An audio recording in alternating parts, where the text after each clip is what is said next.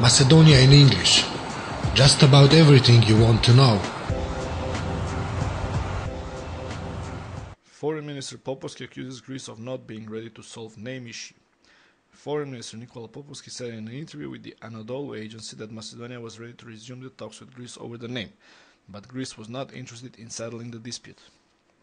According to Poposki, though the row has lasted for a long time, the dispute is not frozen because Macedonia has shown several times it is ready to find compromise, but the Greek side is not ready to overcome it.